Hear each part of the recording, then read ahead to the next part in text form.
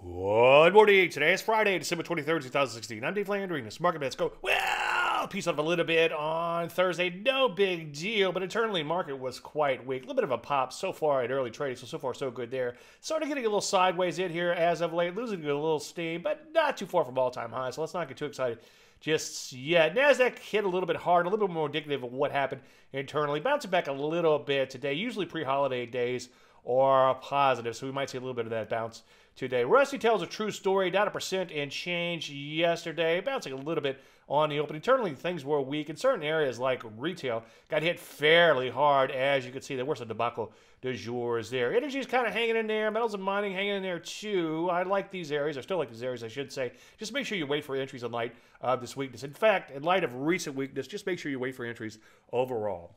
Any questions, as usual, Dave at DaveLandry.com. I'm Dave Landry, and you're for the Market Minute. Oh, to those who celebrate, Merry Christmas. And if you don't celebrate, well, have a good Sunday anyway. Thanks.